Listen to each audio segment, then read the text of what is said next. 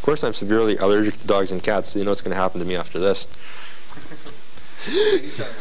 Okay, welcome to another edition of Drawn to the Rhythm. Here we are at the attic with a cat or a dog. We're not sure what this thing is here, but this is the animal portion of our show. This is actually my cameraman, Fred. Give him a home. Anyway, we're at the attic, just above Victoria Street here in Kamloops, which is sort of strange because by the time you see this show, it'll have moved. If you notice the sign up here, it's closing on February 20th, which was Sunday. And we'll reopen on March 1st at 258 Lansdowne beside the Spirits Dancer. Check this place out. This is neat. I've never actually been up here. And this, actually, if you watch the show, I've never been many places. But this is cool. This is... this doesn't look like it should be in Kamloops. This is a lot funkier than Kamloops used to ever look. It's amazing how this place has changed from being like a lumberjack town to groovy place to live.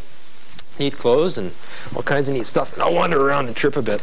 Anyhow, today we got a phone interview with Eric's trip, which is really going to look neat because we got footage from CBC. And quit stepping on my cord.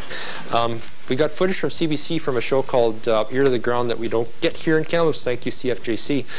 We used to get it. We got it for the first month it was on, or first 2 months. And the first 2 months they had bands like Bare Naked Ladies, Crash Test Dummies, Leslie Spit Trio, all kinds of great up-and-coming Canadian bands. Then, now look at them.